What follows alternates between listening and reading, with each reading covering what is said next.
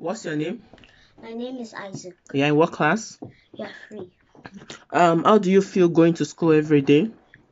Good. And how do you feel about your friends? Happy. Okay, what about them? How do they feel about you? I'm not sure. You're not sure? Why?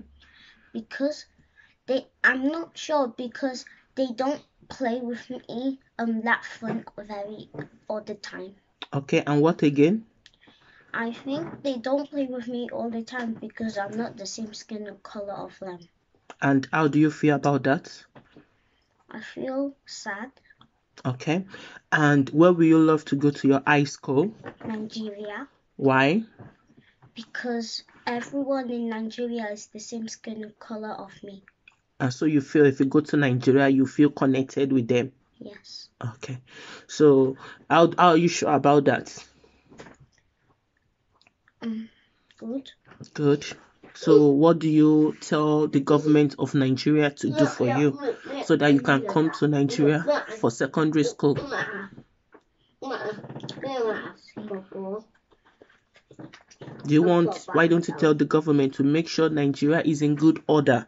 That you want to come to Nigeria, you want good school, you want good road. I know you don't have the experience of what Nigeria look like. I know you say a lot of things about Nigeria sometimes, and I try to cover it up. You left Nigeria when you were 18 months, and you can remember what Nigeria looked like. But every day, my son comes home telling me how bad he feels in school. Please, Nigerian government, do something about it. We are not happy. We want to come back home, but no social amenities, no school, the fear of security, the fear of if anything happened to my kids, how can I take them to the hospital? Please, Nigerian government, we want to come back home. Do something, please. Do something. We want change. We want change.